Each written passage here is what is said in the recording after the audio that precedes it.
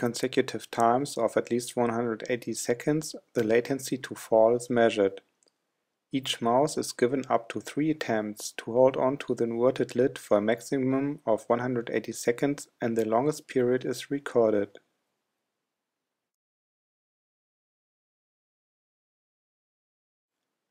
In comparison to the white wild-type mouse on the right side, the black transgenic mouse on the left is very weak and falls off the lid before reaching the maximum.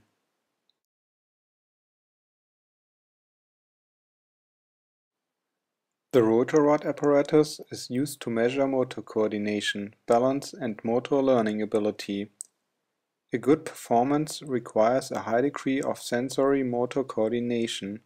It consists of a computer-controlled motor-driven rotating spindle and 5 lanes for 5 mice. Faults of the mice are detected automatically by pressure on a bottom plastic plate. After training for 3 consecutive times of at least 180 seconds at a constant speed of 15 rounds per minute, the time for which an animal can remain on the rotating rod is measured. Each animal undergoes 3 trials, and the longest latency without falling is recorded. The healthy wild-type mouse on the left-hand side is running without difficulty on the rotor rod.